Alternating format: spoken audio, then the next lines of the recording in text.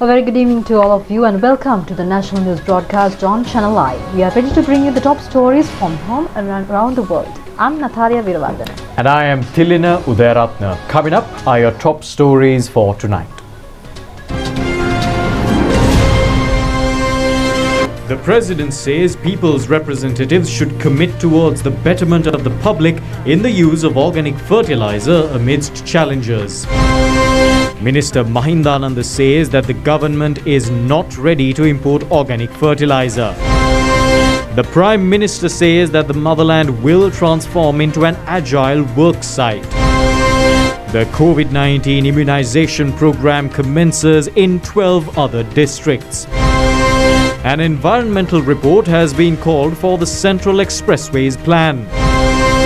Massive COVID-19 testing conducted in Guangdong province in China.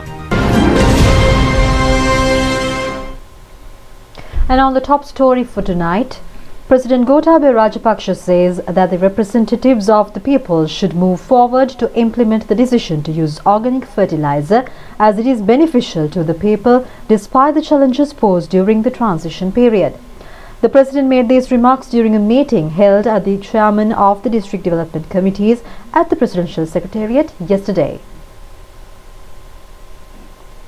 The Vistas of Prosperity and Splendor National Policy Framework affirms that in order to produce a healthy and productive citizenry, the government must ensure the right of the people to access a non-toxic and balanced diet. To achieve this objective, the government has taken measures to ensure that only organic fertilizer would be used in the agriculture sector in the country in the future. President Rajapaksa emphasized that the program should be implemented for the benefit of future generations, notwithstanding criticisms from some sections of the society.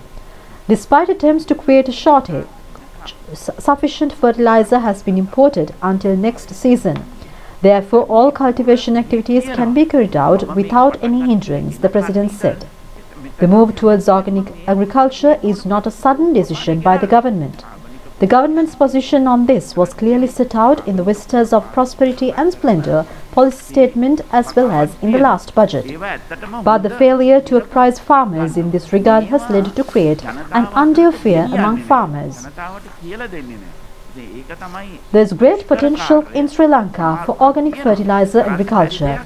The President also stated that it is the policy of the government to provide maximum relief to the farmers to manage the difficult situations they face during the transition period.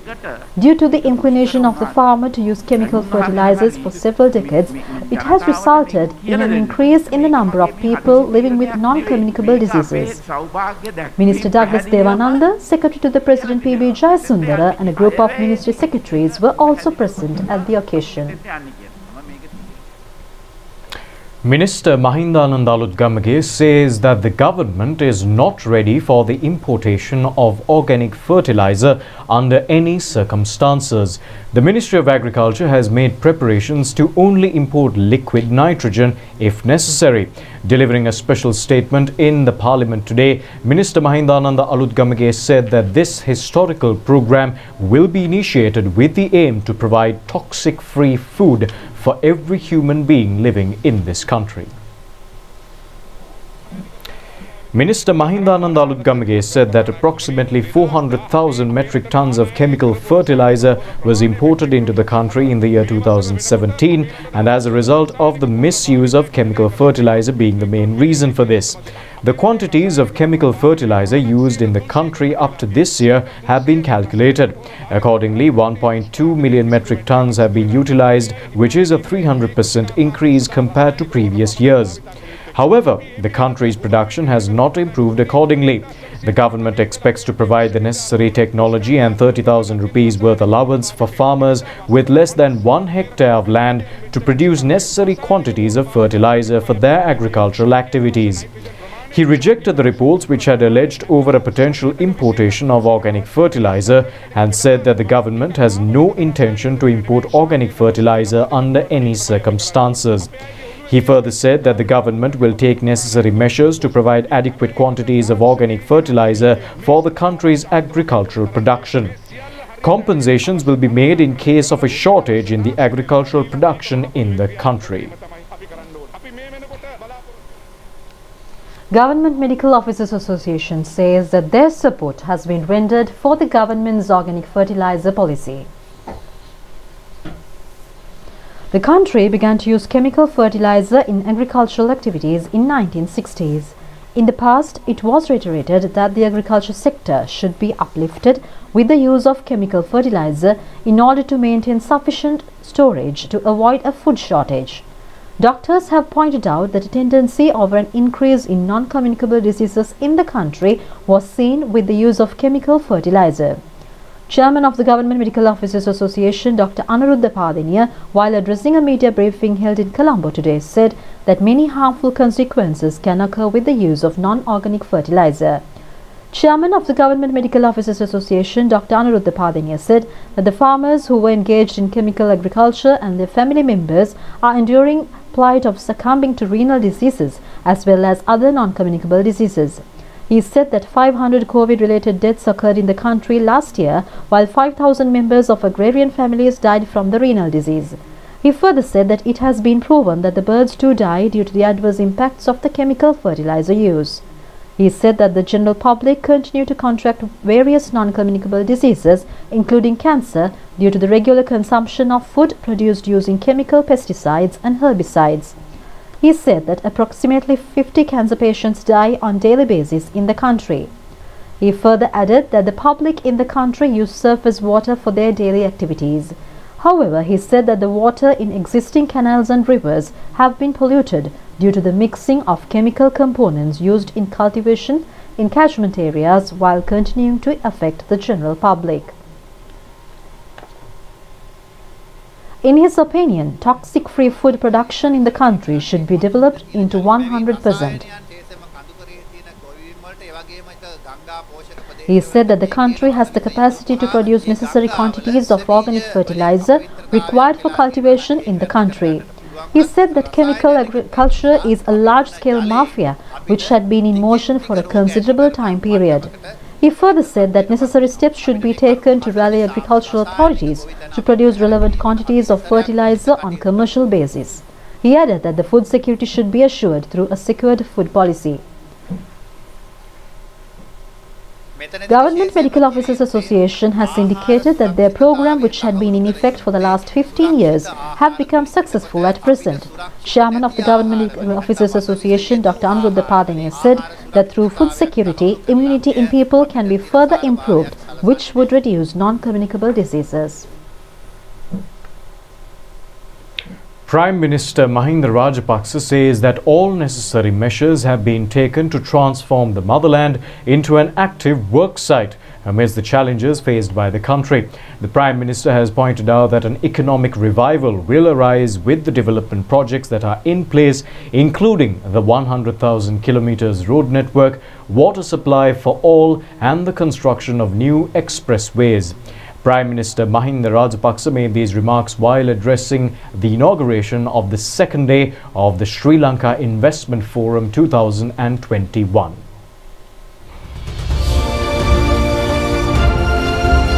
Our next speaker, under whose leadership Sri Lanka experienced tremendous growth and who initiated many of the flagship projects that now bear fruition, is none other than the Honorable Mahinda Rajapaksa, Prime Minister of the Democratic Socialist Republic of Sri Lanka. We are delighted to welcome the Honorable Mahinda Rajapaksa. I won. රටක් හැටියට මෙම බැරෑරුම් තත්ත්වයට දිගින් දිගටම මුහුණ දෙමින් අප රට නැවතත් කඩිසර වැඩමීමක් බවට පත් කරන්න අපට දැන් අවශ්‍යයි. අපි දැනටමත් මාර්ග කිලෝමීටර් ලක්ෂය සැමට ජලය නව අධිවේගී මාර්ග ඉදිකිරීම වැනි රට පුරා ක්‍රියාත්මක කරන දැවැන්ත ව්‍යාපෘති හරහා ආර්ථිකමය පිබිදීමක් ඇති කරගෙන යනවා. ජනතාව අතර නැවත මුදල් පරිහරණය කරවීම හරහා ව්‍යාපාරික කටයුතු ගොඩනංවනවා. ව්‍යාපාර පහසුවෙන් කර ගැනීම පිණිස අවශ්‍ය ක්‍රියාමාර්ග දියත් කරගෙන යනවා. හම්බන්තොට වරාය ආශ්‍රිත කාර්මික කලාපය තුලින් නව කර්මාන්ත ආරම්භ කිරීමට අවස්ථාව උදා කර දෙනවා. රට පුරා ඖෂධ ඇතුළු අලුත් කර්මාන්ත කලාප දැනටමත් ඉදි කරනවා. රටේ සර්ව ආර්ථික සාධක යහපත් මාවතකට යොමු කිරීමට සැලසුම් ක්‍රියාත්මක කරනවා. ඒ අනුව අප රට නැවත 106ක පමණ වර්ධන වේගයක් ඉක්මවා යන මාවතකට අපි දැන් යොමු වෙමින් සිටිනවා. ආයෝජනීය ඉහළ නැංවීමේ ක්‍රියාවලියේදී රජයේ විශාල කාර්යභාරයක් ඉටු කිරීමට බලාපොරොත්තු වෙනවා.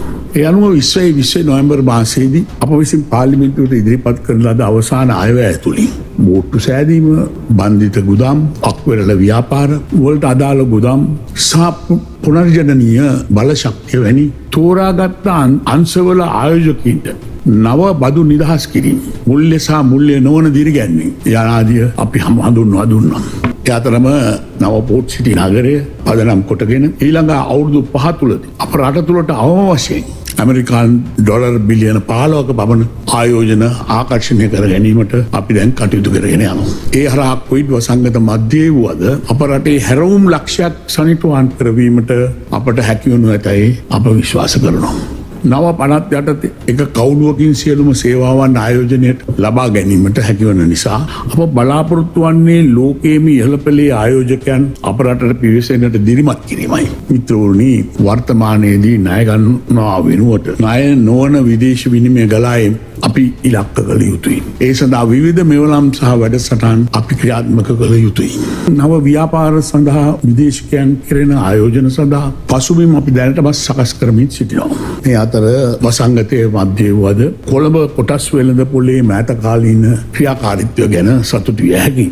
මිත්‍රවරුනි, පෞද්ගලික අංශයේ ආයෝජකයින්ට උනන්දුවක් දැක්විය හැකි නිශ්චිත ආයෝජන අවස්ථා ගණනාවක් ගැන මා දැනටමත් විස්තර කරනවා. ඒවයි බොහෝමයක් ආයෝජන සමුළුව තුළ ඉස්මතු කෙරෙන බවත් මට පෙන්වනවා. මෙම සංසදයට සහභාගී වන අදාළ රාජ්‍ය ආයතන සහ පෞද්ගලික අංශයේ ආයතන අතර සම්බන්ධයක් ඇති ආයෝජන අවස්ථා කඩිනමින් සිදු කරවීමට ඔබ සියලු දෙනාටම අවස්ථාව උදා වනු ඇතැයි අපි විශ්වාස කරනවා. Dear friends, our government has already started to put a number of measures in place that would make Sri Lanka an attractive country for investors from all around the world.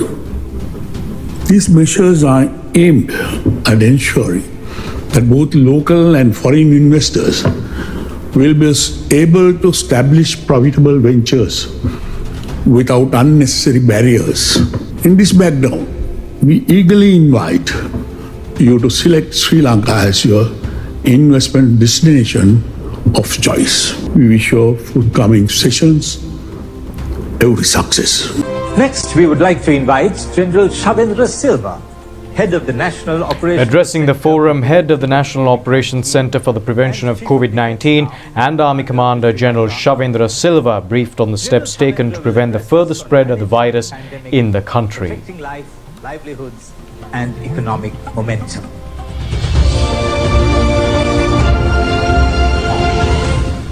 As we all know, the COVID-19 pandemic has disturbed the entire livelihood of the world, posing a substantial threat to the social and economic well-being of mankind. Despite the consequent economic retardation, this pandemic has challenged the security of human lives as never before. In this extensively connected world, it is not possible to design the livelihood in isolation. It is necessary to maintain economic, diplomatic and social relationships with the world. Thus, it has to be understood that managing the pandemic, preserving the economy and restoring complete normalcy is an enormous challenge.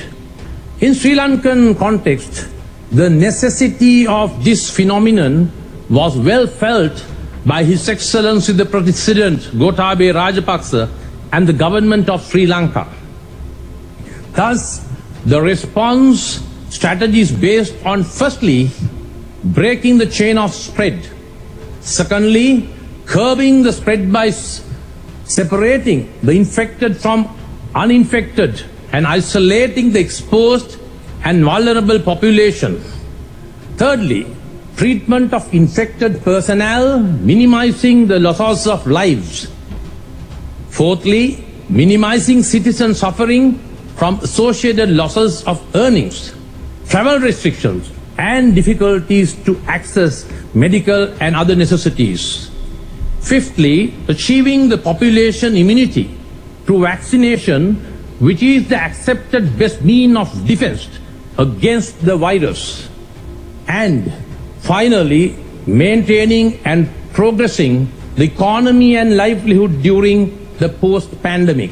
Talking about the way forward, I would like to highlight two aspects. First, what makes Sri Lanka special in this pandemic situation? And second, what lies ahead of us in the post-pandemic transition period? As I said earlier, first we understand that Sri Lanka is located in a blessed and important position in the world map, making it a centralized, focused and strategic land piece in the Indian Ocean. Second, we understand the entire world is disturbed by the COVID-19 pandemic, and the world is eyeing for new strategic businesses, industrial and service partners to ensure the resilience of the economy, taking lessons from COVID-19 pandemic. If we superimpose the strategic location of Sri Lanka, it is possible to identify the opportunities that can reap mutual benefits to Sri Lanka and partners around the world. I believe Sri Lanka is a unique and land of opportunities for economic partnerships as of today. Thus, what lies ahead of us in time to come is the building of fruitful and mutually benefiting relationships with commercial partners around the globe. As I said before, I wish to re-emphasize that Sri Lanka is a land of opportunities and invite this forum to improved connectivity, trusted cooperation and strategic economic partnerships reaping mutual benefits.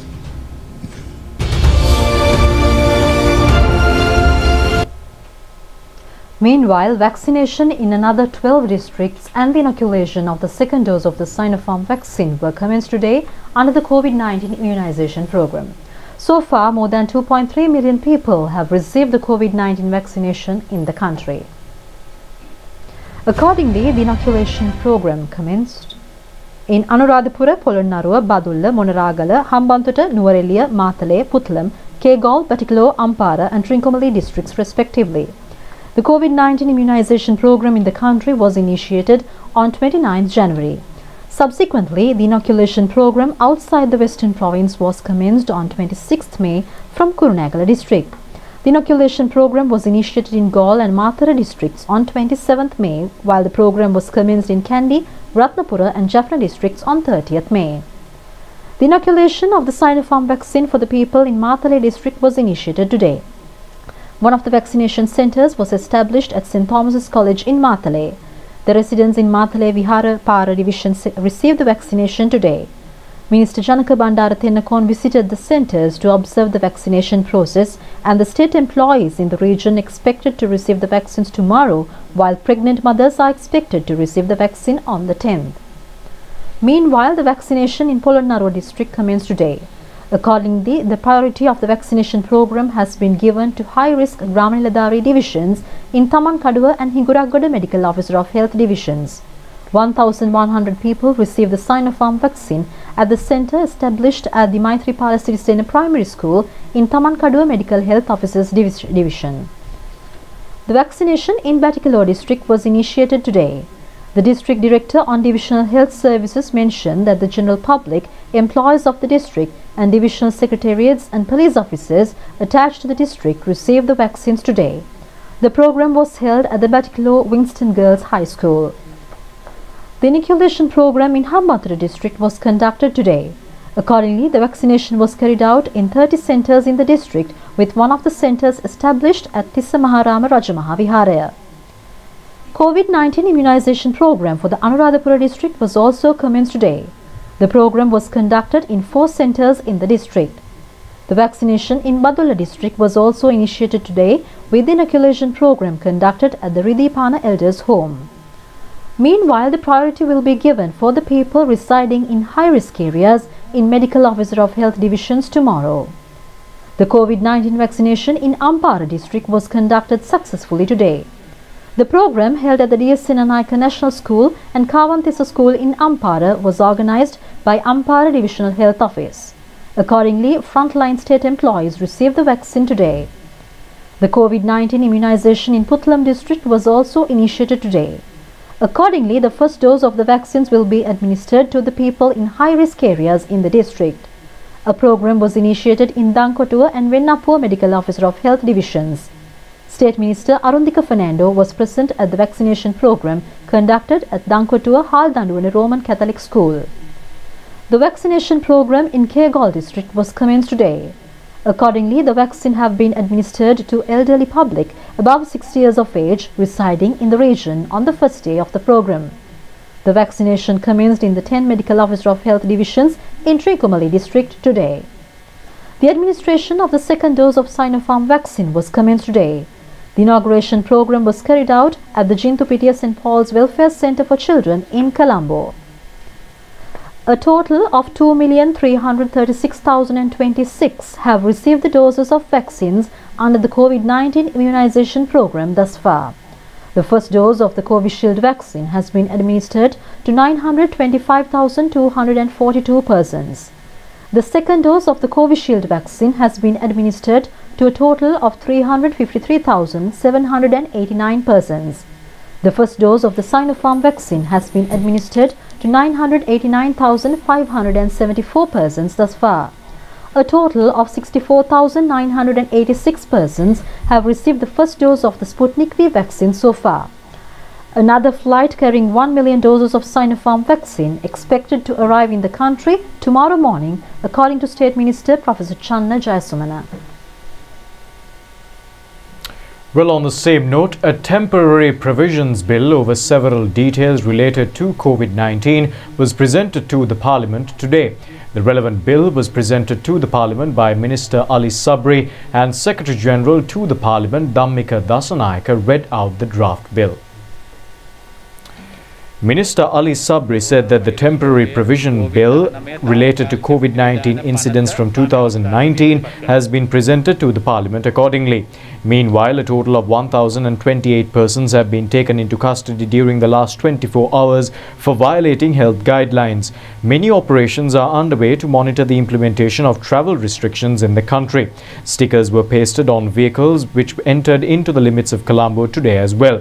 According to the police, a total of 78,022 vehicles have entered into the city limits from 6:30 a.m. to 9:30 a.m. yesterday morning. The relevant pensions for this month are expected to be provided on the 10th of this month. Accordingly, steps have been taken by the Tri-Forces and the police to provide necessary transport facilities for pension recipients to the banks. Army Commander Shavendra Silva said that the support of the Grama Seva officers and divisional secretaries has been obtained in this regard. Meanwhile, Dr. Deepal Pereira of Lady Ridgeway Hospital for Children encouraged parents not to hesitate in bringing children to the hospital if they suffer from fever for more than 3 days. 2,123 COVID-19 patients were detected in the country today. Meanwhile, 2,214 patients left hospitals today following recovery. Total recoveries in the country has increased up to 178,259 and 30,054 COVID-19 patients are still receiving treatment in hospitals. The Director General of Health Services has confirmed 47 related COVID-19 deaths from the 17th of last month to the 6th of this month. Accordingly, the total number of deaths has increased to 1,789. The National Eye Hospital has taken steps to deliver relevant medicine for patients who are being treated in clinics of the hospital through postal services. Patients who are expecting to deliver medicine through the postal service should take steps to contact the relevant specialist doctor via the allocated number and provide the clinic file number, address and telephone number. Another program has been initiated by the Colombo National Hospital to deliver medicine for patients who are currently being treated in clinics of hospitals. Accordingly, the hospital has introduced several telephone numbers in this regard. The Deputy Director of Public Health Services at the Ministry of Health, Dr. Hemantha Herath, says that the oxygen demand in country has been increased as the number of cases are growing gradually due to the prevailing COVID-19 situation in the country. However, he further said that the current situation in the country is being monitored well, while appropriate measures are being under consideration.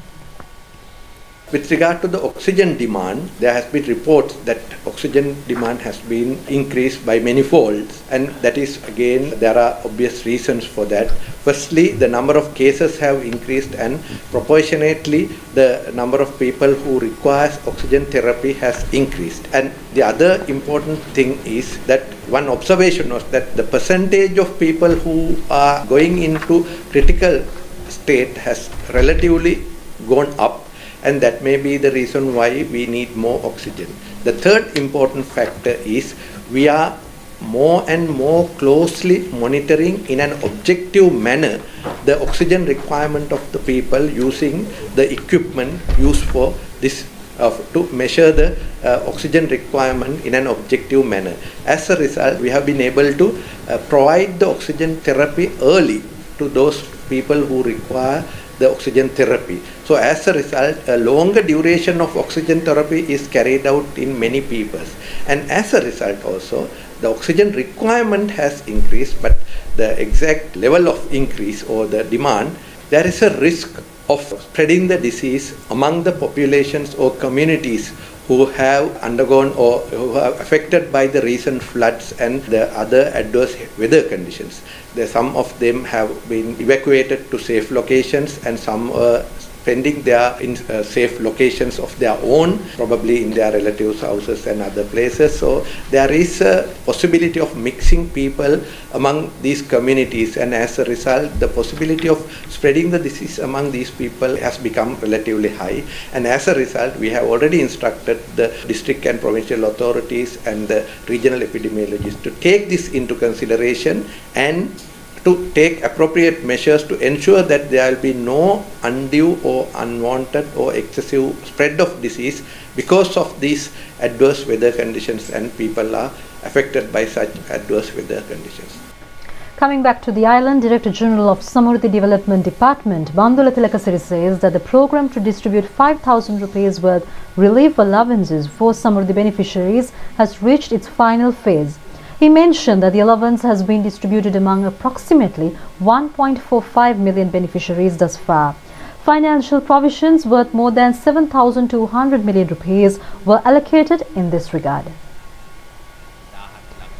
Director General of Samurdhi Development Department, Bandula Tilakasiri, said that many other entities are eligible to receive the 5,000 rupee allowance. He said that instructions have been directed to distribute the 5,000 rupee allowance among elders, disabled persons, patients with chronic diseases, including renal disease, and those who receive the agrarian and fisheries pensions. He further added that the government has allocated necessary financial provisions to distribute the relevant allowance among these entities before the 10th of this month. වකුගඩු රෝගී වගේ නිදන්ගත රෝගීන් අය වැඩිහිටි සියවස් සම්පූර්ණ කරපු කණ්ඩායම් ගොවි සහ දීවර විශ්‍රාමයට ලැබු පිරිස මේ හැම කෙනෙකුටමත් වෙලා වෙනකොට ඒ රුපියල් 5000 දීමනාව ලබා දීමේ කටයුතු සම්බන්ධ උපදෙස් ලබා දීලා තියෙනවා. මේ මාසේ 10 වෙනිදා වෙනකොට ඒ අය වෙනුවෙනුත් ඒ සියලුම දීමනාවන් ලබා දීමට රජය අවශ්‍ය කරන මුදල් ප්‍රතිපාදන මේ මොහොත වෙනකොටත් ලබා දීලායි තියෙන්නේ. දීමනාව ලබා ගැනීමේ හැකියාව මේ සතිය තුලම මේ හැම කෙනෙකුට තියෙනවා කියන එක අපිට මේ වෙලාවේ සඳහන් කරන්නට පුළුවන්. The 5,000 rupee allowance was distributed among the Samurdhi recipients in Yatadola Gram Niladhari division belonging to Matugama Divisional Secretariat Division in Kaluthara district yesterday. A total of 3,233 families reside in 57 divisions in the relevant Divisional Secretariat Division. A total of 12,511 beneficiaries have gained eligibility to receive the 5,000 rupee allowance in Katuwana Divisional Secretariat Division in Hambantota. A sum of 60.5 million rupees was allocated in this regard. Prime Minister Mahinda Rajapaksa emphasizes on the importance of directing attention on the protection of marine environment in Sri Lanka. The Marine Environment Protection Authority was established in 2008. The Prime Minister said that the ability to access the existing legal frameworks related to the marine environment was enabled with the establishment of this authority. Prime Minister Mahinda Rajapaksa made these remarks while releasing a congratulatory statement to mark the World Ocean Day. 70% of the Earth's surface is covered with ocean. The statement has further indicated that it is saddened to observe the existing ecosystems which directly contribute towards the existence of the species have been polluted due to human activity. Merchant and other shipping networks and related accidents have directly impacted on marine pollution. The Prime Minister has mentioned that in his belief, the damage caused to the ocean with the ship accident that occurred recently in the Colombo coastal region cannot be estimated in terms of compensation. The step taken to establish the Ocean University showcases his interest on this subject and a timely effort taken towards the future. Minister Dr. Keheliya Rupavahini says that legal action will be taken against ownerless social media accounts that deliberately share posts detrimental towards national unity. Speaking at the media briefing held today to announce the cabinet decisions, the minister said that a cabinet paper in this regard has also been tabled. Minister Dr. Keheliya Rupavahini said that according to calculations in the presented cabinet paper, approximately 17% of the social media accounts are ownerless but use various methodologies to share contents with deliberate means which are detrimental towards national unity. Accordingly, he said that necessary measures against such activities should be taken considering such circumstances and conditions. He said that countries including India and Australia, which tout over democracy, have also taken steps to prepare draft bills of such nature. He added that certain limitations should be imposed in this regard, as those who share legitimate content in social media platforms have also been affected due to these issues. He said that the relevant cabinet paper has been presented as a joint cabinet paper together with the Ministry of Justice. Mrs. Deepa Liyanage has been appointed as the new secretary to the State Ministry of Skills Development, Vocational Education, Research and Innovation. She received an appointment letter from the Secretary to the President P.B. Jayasundara at the Presidential Secretariat today. Mrs. Deepa Liyanage is a special grade officer of the Sri Lanka Administrative Service. And in the meantime, Minister Johnston Fernando has instructed to present an environmental assessment report over the construction of the Central Expressway within 2 days following a reassessment. The minister directed these instructions after taking part in a discussion held today to probe the allegations made on the inundation of the Gampaha district due to the expressway. Various entities have alleged that the Gampaha area has faced a flooding situation unlike the past following the recently prevailing weather condition with the construction of the Central Expressway. Accordingly, a discussion was held to probe in this regard with the participation of Ministers Johnston Fernando and Prasanna Ranatunga and State Minister Nimal Lanza at the Ministry of Highways today. The Ministry Secretary was instructed to present an environmental assessment report after reassessing the Central Expressway's plan. A joint committee was appointed to probe into the causes related to the flood situation that occurred in the district. The committee will be headed by the Gampaha District Secretary, and the other members of the committee comprise of officers attached to the Irrigation Department and Highways Department. Meanwhile, a total of 18 deaths have occurred due to the adverse impacts of the prevailing weather condition. According to the Disaster Management Centre, 207,882 people belonging to 52,695 families in 87 divisional secretariat divisions in 10 districts have been affected from the prevailing adverse weather condition. Meanwhile, the National Building Research Organisation has continued to enforce red notices to landslide warnings for 4 districts, which includes Kalutara, Kegol, Nuwara and Ratnapura.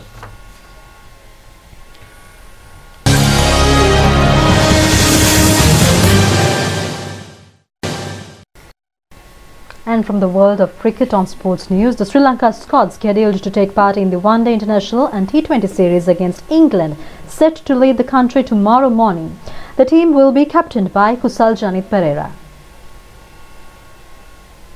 The squad approved by Minister Namal Rajapaksa for the England tour was announced today. The squad consists of 24 players. Accordingly, Sri Lanka will play 3 T20 matches as well as 3 One-Day International matches against England. The first T20 match is scheduled to take place at Cardiff on 23rd June. The series will conclude on 4th of July with the third One-Day International match. All the matches of Sri Lanka's tour to England will live telecast on ChannelEye. Well, that brings an end for today's morning news bulletin. Make sure to join us once again tomorrow at the same time. Until then, thanks for watching. Have a great night. Good night and stay safe.